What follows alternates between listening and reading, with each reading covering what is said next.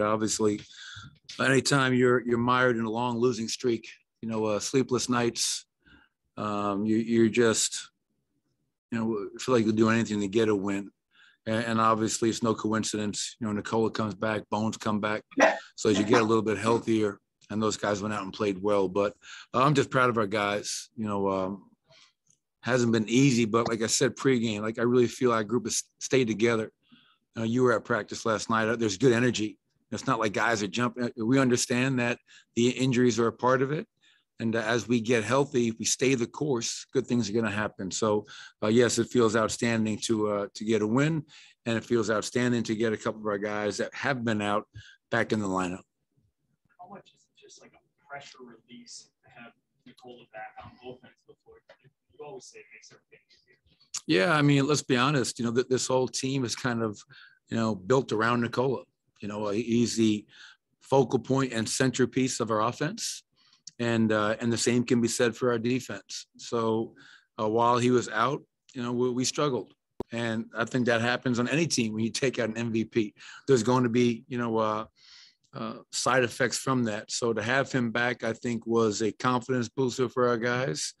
And, right from the very first play when he drew the foul, got to the foul line, saw it go in. And, 24, 15, and 7 on your first game back is outstanding. So, yes, calming influence. And it was just great to see him out there and playing at the level he played at. To that point, 19 points and 5 3-pointers is pretty good in your first game back too. Bones. Yeah, Bones was great. And I've said it the last couple of days. During a 5-game homestand, Bones Highland was a huge part of that. I think there were 3 games within that 5 where he was creating a new season and career high game after game. He got hobbled with the ankles. And he got right. And last night at practice, he was flying around. And so I was excited about the possibility of him coming back because with his speed and quickness and his shooting ability, he's always a threat. And obviously he was outstanding in 20 minutes to put up those types of numbers, shows you how valuable he is. I thought Aaron Gordon was great. Obviously, I thought Will and Monte did their job. Facu, 10 points off the bench, 5 assists. This was a team win. Yes, Nikola and Bones came back and were great, but this was a team win against a team that is a little banged up. But it's great to start our 7-game road trip off with a win, and hopefully we can continue that moving to Orlando. What stands out about the defensive effort from the first half, and what, if anything, did you notice change in the second half? It went from good to bad. That's what I noticed. Yeah. The first half, I told the guys at halftime, don't get bored with success. I thought that we were up 20 at halftime, and I just talked about our defensive numbers. I thought it was great. Obviously, they scored 35 and then 33 in the fourth quarter. We gave up 15 threes and 48 in the paint. But I tell you what, Vinny, I'd much rather clean this up after a win and break a 6-game losing streak. And that's all that matters. Hopefully this gives us a little bit of confidence moving forward and kind of gets that bad taste out of our mouths.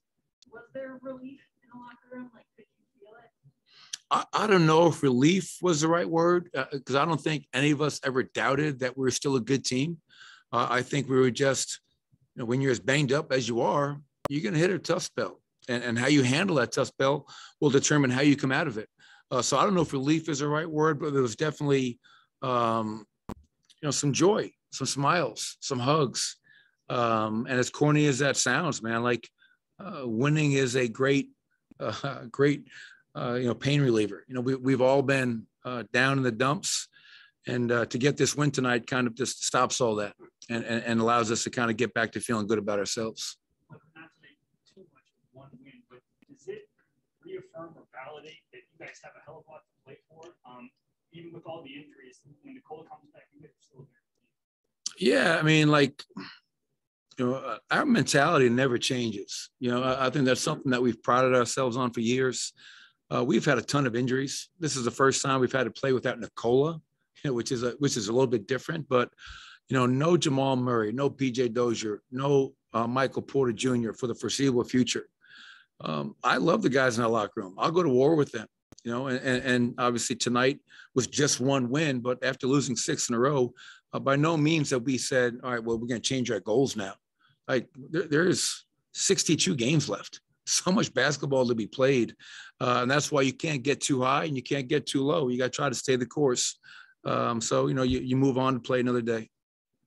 We've heard a lot about Bones' range, and I feel like tonight maybe we saw it more than we have in the previous however many games. Is that something you guys talk about, like, hey, this is a good shot, maybe he's off this one, or are you just going to kind of let him figure it out on his own?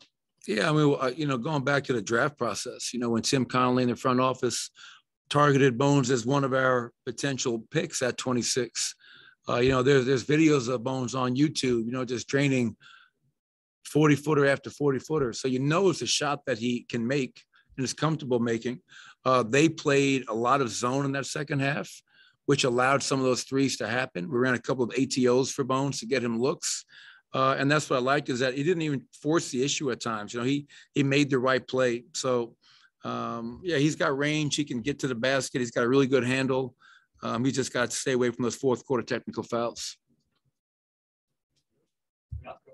All right, guys. Appreciate it.